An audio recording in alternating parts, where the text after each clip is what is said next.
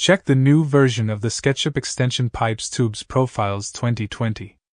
New feature added. Now you can change the starting index of automatic part numbering.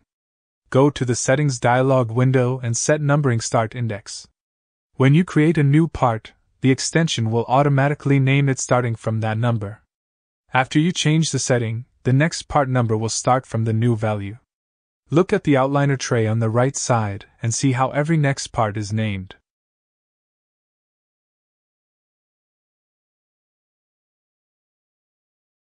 During your work, you can change the numbering start index as you need to stand out some specific parts from the project. When you create new part with Draw tool or by making tubes from bunch of edges, extension will assign names with not used numbers starting from index you have set. Extension can be found in SketchUp Extension Warehouse or on the developer site cadbdbs.com. There is also a trial version available. All parts names will be placed in the bill of materials list.